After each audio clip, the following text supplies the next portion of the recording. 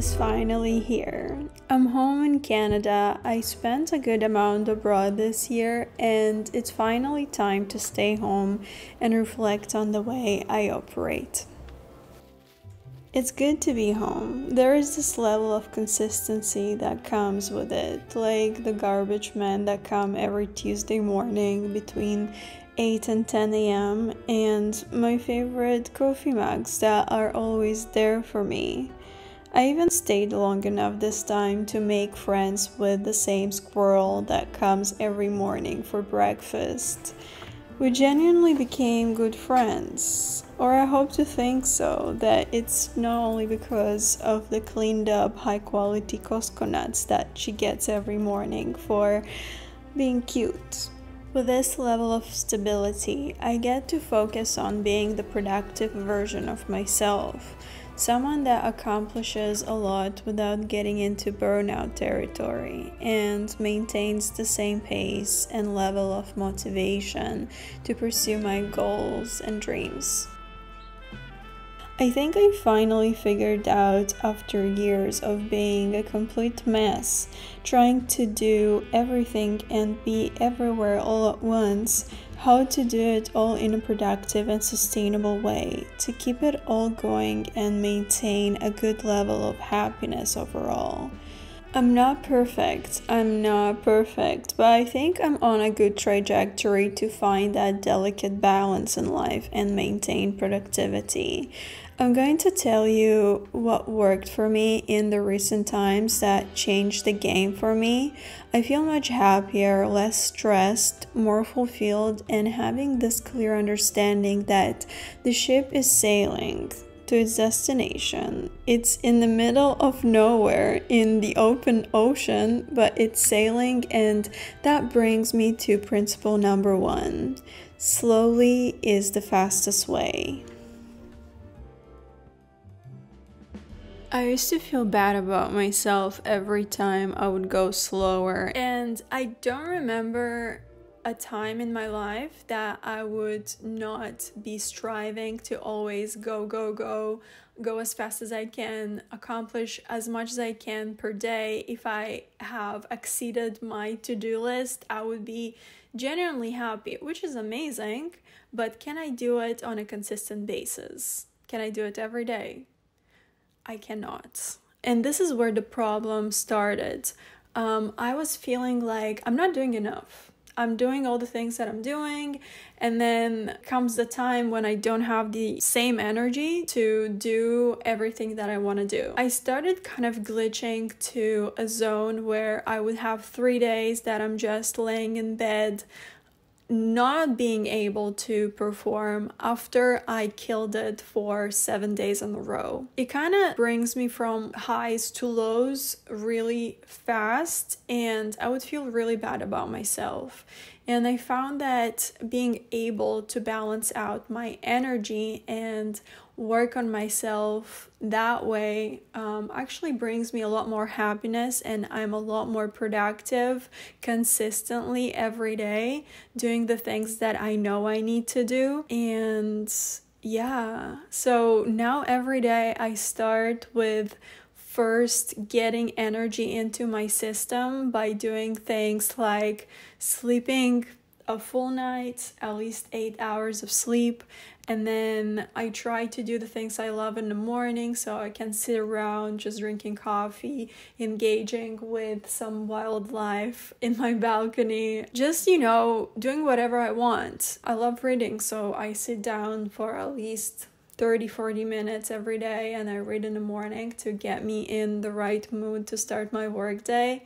I'm doing yoga, I am engaging with people I love. So yeah, just kind of making sure that I know what brings me energy and doing those things first before I start my day. And then I can start my day already feeling really uplifted, and that really helps to maintain my energy levels throughout the day, because I'm not consuming energy I don't have. I am in power. I know that I do have the energy to spend, and that's how I go through my days now. So when I started working on this, I realized it's the same concept with finances. When we do have money, we can pay for the bill. And then when we don't have money, we kind of get into credits territory, meaning we're paying with credit cards and then we need to pay for them after, right? So we pay for them with interest. So that's exactly what happens with energy. When we don't have the energy, we borrow energy from ourselves, meaning using our willpower, pushing ourselves, and then we need to really have a long recovery, which is not ideal, because who can afford to just lay low for 3 to 5 business days? No one. I don't know. Maybe there's some people that can do it and it works for them. I cannot do that.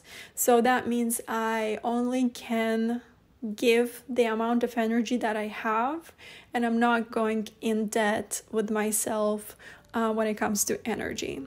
Also, I realized that being around people that have these rituals tuned naturally is really healing. I know I wasn't born this way to desire and to overachieve all the time. It is most likely a consequence of PTSD. There were periods in my life that required me to become this way to survive, but I came on the other side already and ready to let go. I usually allocate a good hour or an hour and a half in the morning before work to generate energy. As part of my morning rituals that bring me energy, I just like to sit by the window in the living room because it gets all the light in the morning. It really wakes me up. Sometimes I sketch or journal. I notice that I gravitate to journal only when I have some unresolved conflicts. I rarely journal when things go super well for me.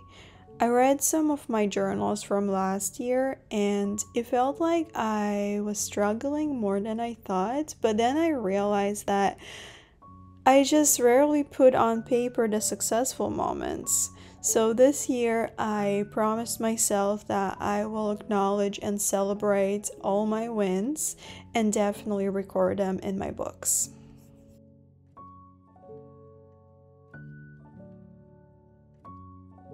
I found that the hardest thing is to stay consistent with the new energy generating morning routine.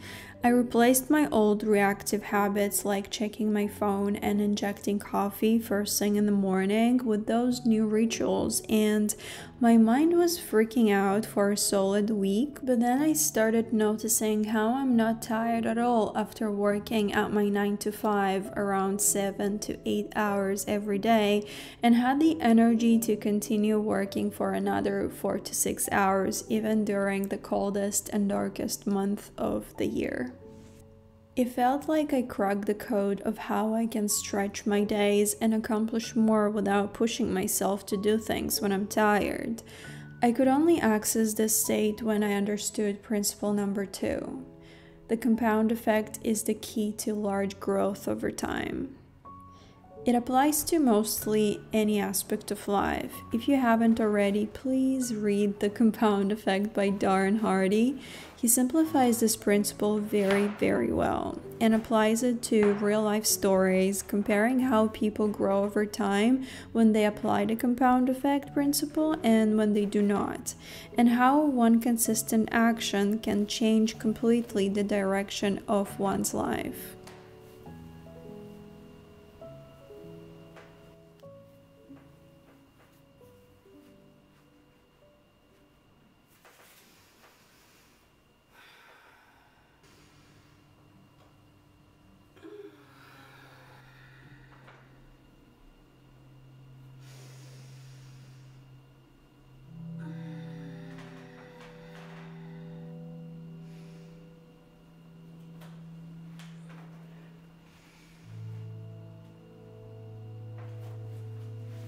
As I mentioned, my body and mind resisted the new changes in my daily habits in the beginning.